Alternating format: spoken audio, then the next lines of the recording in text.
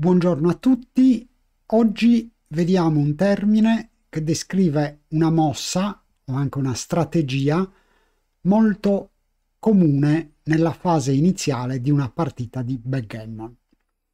Split and down. Per spiegare il termine, la maniera più semplice è vedere un esempio. Nella posizione che vedete, il bianco ha tirato alla prima mossa un 3-2 e gioca il 3 splittando il runner e il 2 muovendo, portando giù una pedina dal midpoint.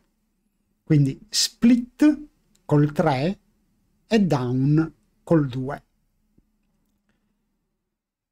Quindi questo è giusto un esempio, ma possiamo dire che questa strategia è molto comune perché risponde a due esigenze importanti nella fase iniziale di una partita.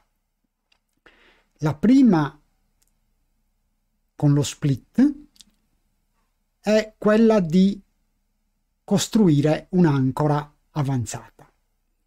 La seconda, col down, è quella di abbattere il pilone sul midpoint, il famoso break the mountain di Michi.